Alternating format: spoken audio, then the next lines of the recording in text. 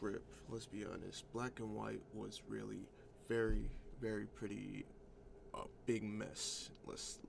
For lack of a better word, let's be honest. It showed Ash being dumb. It showed scenarios where they were trying to reboot everything, make a lot of things perfect and happen again.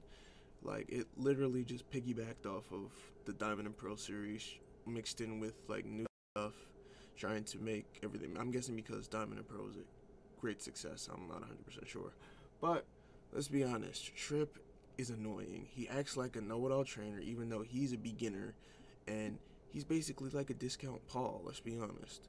He acts like Paul, except without the ruthless, aggression, and he just seems that it seems that he's like he knows everything and wants to defeat the champion. And again, it's still pretty much a beginner, and he got all hype. I get it.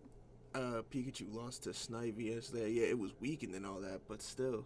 And he treats Ash like he doesn't know anything, which, okay, maybe that might be understandable because Black and White made him dumb because he has plenty of experience but doesn't want to use it. I don't understand why.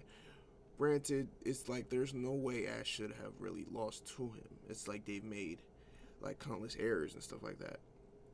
And at the same time, he treats him different just because he's from another region, basically. Let's be honest.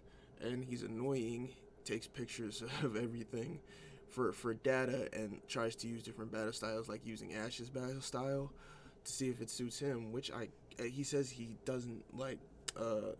It doesn't suit him, but yet he still wants to try it, and still that's probably why it ended up a tie.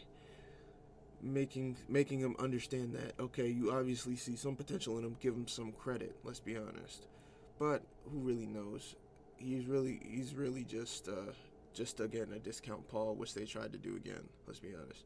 But let me know what you guys think in the comment section below. Give me a like, comment, subscribe, share the video, and I will see you next time.